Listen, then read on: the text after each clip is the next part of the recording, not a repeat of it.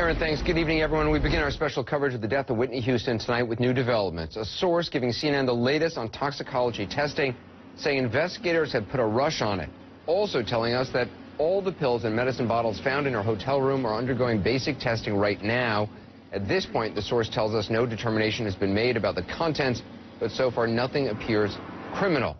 This means we may get results sooner than the 6 to 8 weeks some had said even just days ago. That same source is downplaying as speculation reports that family members have been told that a drug and alcohol combination led to Houston's death.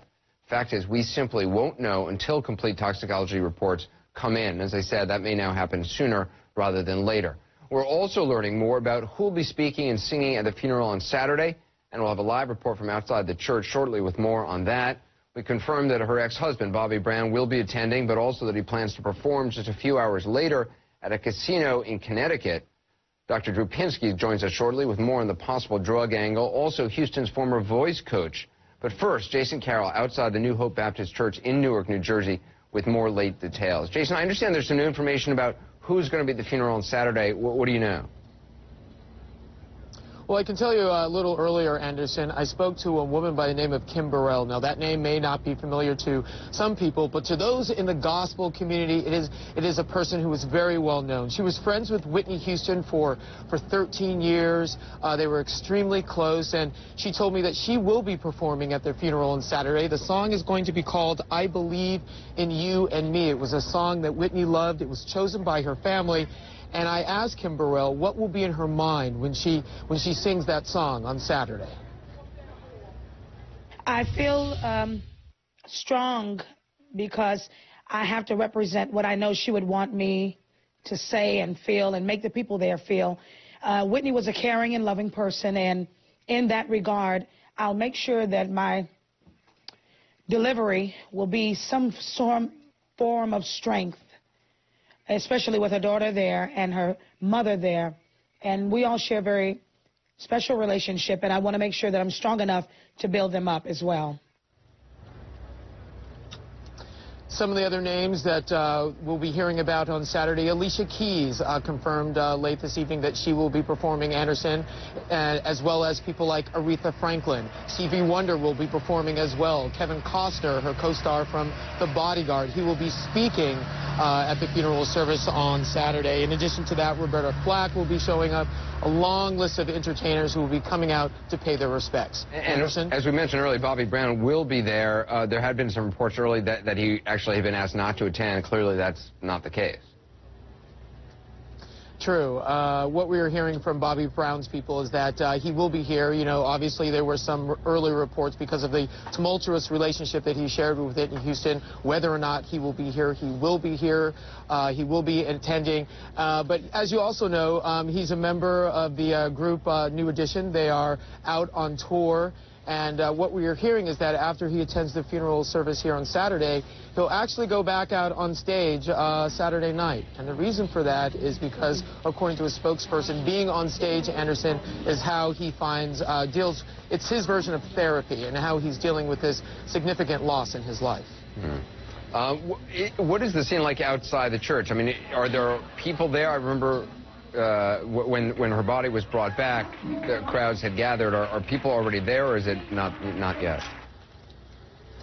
Anderson had been coming and going all day long and into the night. It's been very sad. I mean, as you stand here in front of the church, you can hear echoes of the church choir practicing. You can people driving by, rolling down their windows, playing Whitney Houston songs. And here at the New Hope Baptist Church, people are still bringing by cards and letters. And you know, this is really the time to do it because, as you know, because of security, when the funeral happens here on Saturday, there'll be the closest anyone from the public will be able to come here is 2 blocks away.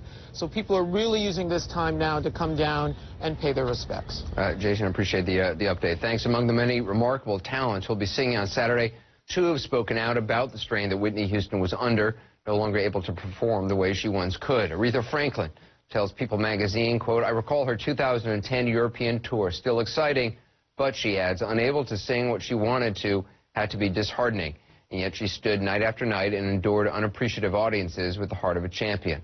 Kim Burrell, who you just heard from a moment ago, remembers that tour, remembers the call for help. one of the main reasons I went to Germany was because of all of the energy that people and their opinions of her voice and her life and her stardom and was starting to get to her. Everybody has an opinion. With a life that big, you're going to get a lot of opinions. And some of them were just way too forward in that territory. And so she put a call in to me and said, "Sis, I think I need you out here for a few days just to come and pray with me and be with me." I said, "Sure." Joining me now is Gary Katona, who is Whitney Houston's vocal coach off and on since 2004, was planning on working with her this year. I understand you met Whitney Houston back in 2004 after being introduced by Stevie Wonder and began working with her. What kind of a shape was her voice in back then? When I went to see her in Atlanta, her voice was in horrible condition. I mean, her speaking voice and her singing voice were both hoarse. She had about one audible tone in her lower register. I was horrified. You know, I had this image of her being a young, beautiful lady with this incredible voice. And here she is sitting in front of me with no voice whatsoever. And how does that happen? I mean, obviously her battles with drugs were very public. Is it from that? Well, when you think about it, Anderson, you know, if you're a singer, your body is your instrument, and you have to take care of it.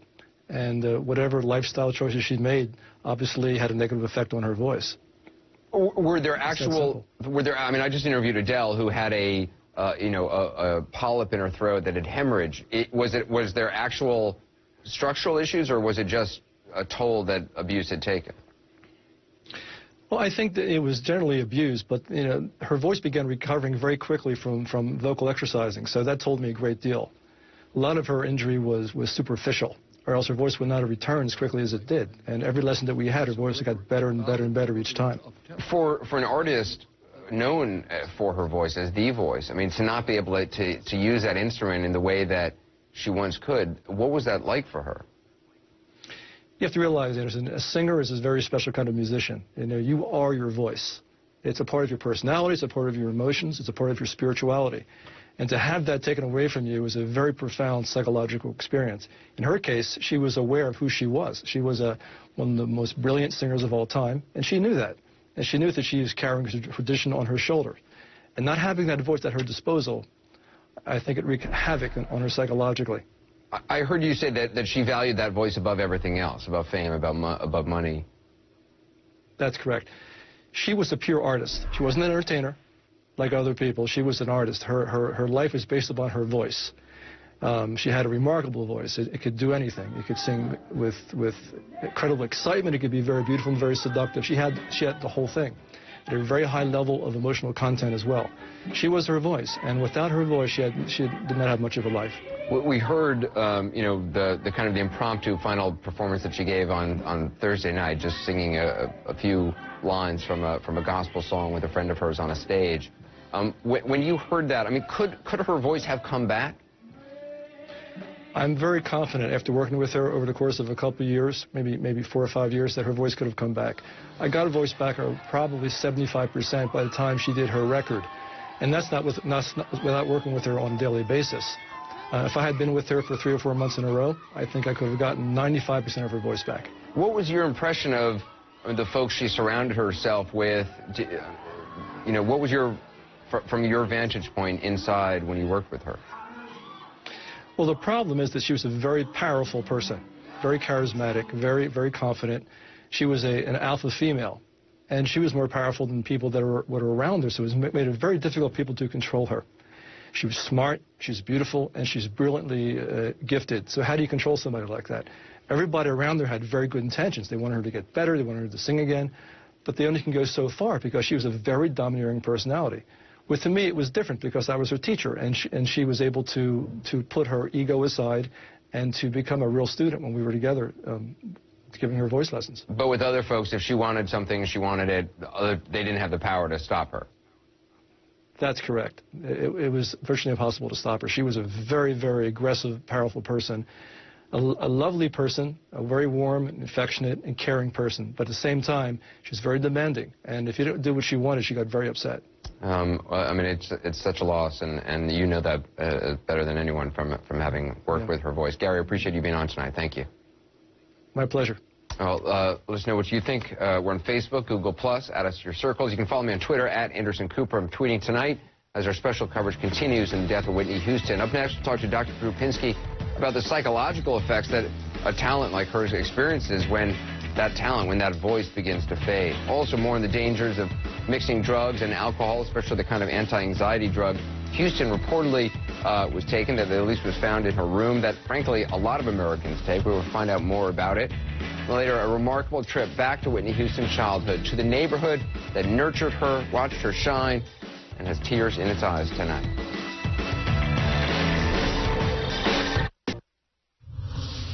Well, as much as everybody wants to remember Whitney Houston for just her incredible voice, the life she led sadly makes that very difficult, if not impossible. Investigators, as we speak, are screening her blood, testing her pill bottles, and questioning her doctors and pharmacists.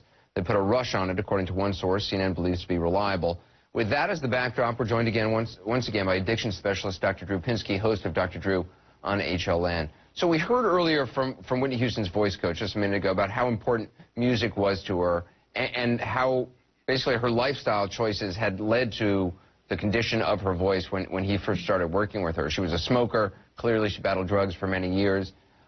Why would a talent, who depends on a voice, allow that one instrument to be damaged in that way? Well, there's a couple things I want to say about that interview. One is that the fact that you would even call what Whitney was doing a lifestyle choice belies a grave misunderstanding about what was going on with Whitney Houston. Whitney Houston had addiction. And that's not a choice. Addiction is not a choice. It's not a choice. If they had choice, believe me, they would choose not to use the drugs. But they lose their choice once they throw the switch on that disease. The other thing, he was describing how powerful she was. That is Whitney, the using addict. Not just powerful, grandiose, aggressive, demanding. That's how addicts are. That's how addicts get their way. That's why people around addicts have such difficulty getting to contain them. If you look at the 2009 interview, the Oprah interview that Whitney did, there you see the sober Whitney who is quiet and lovely and the gorgeous woman we all have come to expect. But when using, you see all these stories of this terrible behavior. And unfortunately, when you have someone like that, everybody must be unified in getting them the treatment. There must be an absolute show of force at all time. Any crack in that wall they will get through and continue to use. But, I think there are a lot of people out there who when hear you say that an addict doesn't have a choice, is going to say, well, look, there is personal responsibility, and, some people are able to stop, and doesn't the fact that some addicts are able to stop show that it is a matter of willpower or control? What they are able to stop, they're able to follow directions in treatment, and what they are taught is that willpower will not help you. Your will is broken in this disease. The drives easily overwhelm will. They hurt their family. They hurt their jobs. They hurt their voice in this case. Of course they would choose not to do this if they had choice. And this is a brain disorder where choice is no longer operating. That's the nature of the condition. Now, it's a spectrum disease. In milder cases, when people are earlier in the disease, sure, choice enters into it, people stop and start. But once they become chronic, have had multiple treatments, that's a situation where they can only choose one thing, which is treatment, and in treatment choose abstinence. Otherwise, they really do lose their choices. A source has told CNN that Xanax was found in Whitney Houston's hotel room. Investigators don't know if she'd taken the medication on the day she died. At this point, we don't have the toxicology reports. We talked a lot yesterday about how dangerous it is to mix a legal prescription drug, something like a sleeping pill like Ambien, perhaps with alcohol. But Xanax is so widely prescribed, so widely used. What sort of risks are associated with that? Well, Xanax, these are excellent medications. You've mentioned Ambien. I believe now, Anderson, 4 times you mentioned Ambien, so we'll have to talk after the show about that. I'm just saying. And now when you travel to other cities, I'm going to be very nervous. Okay. Be sure you don't tip your Chardonnay. It's long plane flights. That's when I occasionally will take an Ambien. I understand. Just avoid the alcohol. Okay. I'm just saying. But that is the issue, is that doctors, of course, warn their patients about not operating vehicles and not to use these things with alcohol, but they forget to really emphasize how potentially dangerous it is, particularly, again, with people with addictive drive. They're just using a little more than they should. They're drinking a little more than they should, and sometimes that combination is enough to really tip things into trouble. When I first heard that this had happened to her, though, the usual combination in my world that leads to demise like this is an opiate, a benzodiazepine, and alcohol. So I wouldn't be surprised if we find that particular And when you say an opiate and a benzodiazepine, what does that mean? So that would the benzodiazepine, you've mentioned the Xanax and the Ambien, and I've heard reports of lorazepam and diazepam, Valium, being found in her hotel room as well. And those are all benzodiazepines. And what do they do? Those are all anti-anxiety, sleeping, very addictive, not to be exposed to addicts. And certainly that combination, as Sanjay and I talked about last night, never would you give all three of those to anybody in any circumstance. So if you're an addict, you should not be on something like Xanax because of its possibility for addiction. Only under extreme circumstances and only for very short periods of time. And again, to have all three of those, there's just simply no excuse for that. It's just impossible. If one doctor prescribed all three of those, I don't know what to say. But then the opiate and opioid, you asked about that as well, which is the analgesic pain medication, which is, something she has said she had a problem with. On that same Oprah interview, she talked about that. And that is something that when you're in relapse, you're usually heading towards what your drug of choice is, and opiates are the king of all. Dr. Drew, appreciate it. Continue to follow it. Thank you. Whitney Houston's remarkable talent earned her the nickname The Voice. In an interview with Diane Sawyer in 2002, Houston talked about when she realized what her voice could make people feel. Take a look. You know what I used to do, Diane? I would close my eyes like this, and I'd sing. I was so afraid, and I'd sing. And when I would open my eyes, the people would be what we call Holy Ghost fired out. They would be in such spirit of praise. I think I knew then that it was an infectious thing that God had given me. It was at a young age that gift was even apparent. Here's a young Whitney Houston singing in church in the 1980s.